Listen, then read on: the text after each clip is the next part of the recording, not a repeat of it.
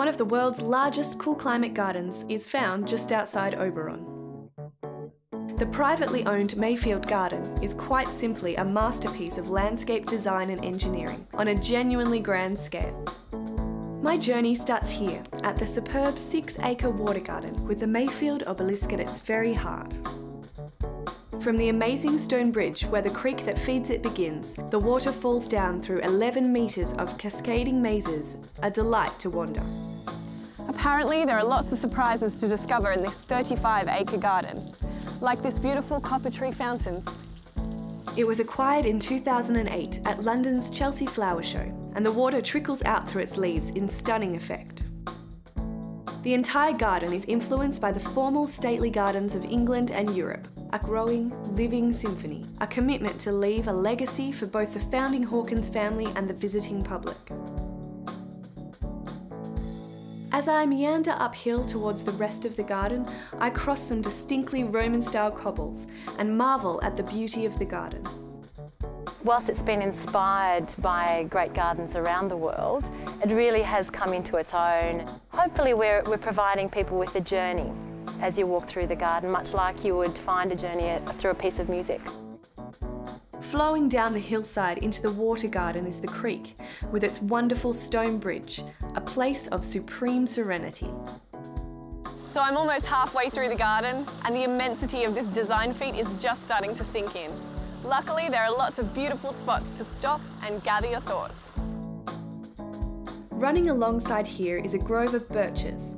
Literally hundreds of ghostly white trunks create a stunning visual presence against the lush green backdrop. That element of creating privacy within the expanse is evident here, an idea at the core of Mayfield's vision. There's nothing native though, which means sympathetic environmental management has been a priority. The formal part of the garden that surrounds the main house, it's about feeding the main house. It's producing cut flowers and vegetables and the fruit, the nuts. Our aim here on Mayfield Garden is to, where possible, to produce something on site. All of the ironwork that you see, the beautiful aviary, it's actually all produced on site. A little higher up the hill, the nuttery sits beside beautiful Tuscan-style walls. The exterior landscape terraces divert cold winds, and the protective warmth of the walls creates a microclimate for organic produce. A short stroll then takes you to the amazing cascade. Water descends 80 metres in a series of steps from a hilltop crowned by white neoclassical pillars beneath a black dome. From here, we look down into the peaceful amphitheatre. On the way to the very top of the garden, we pass an area currently in design. Destined to become a splendid moss canyon, no attempt is made to hide the worksite, as the Hawkins family sees the entire creation as a work in progress. A garden does take quite a lot of time to evolve, but that's where we encourage people to come here now and be a part of the evolution of the garden from its very early days. It's about bringing to life the commitment and passion of everyone that's involved. As I reach the highest point of the garden, I am greeted by the incredible blue stone construction of the family chapel. It certainly is a perfect place for sanctuary. From here you seem to float above the trials and tribulations of modern life.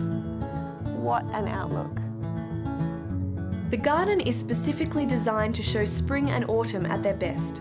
Mayfield Garden opens just 6 weekends a year. Sealed road access is via Oberon. Details at mayfieldgarden.com.au.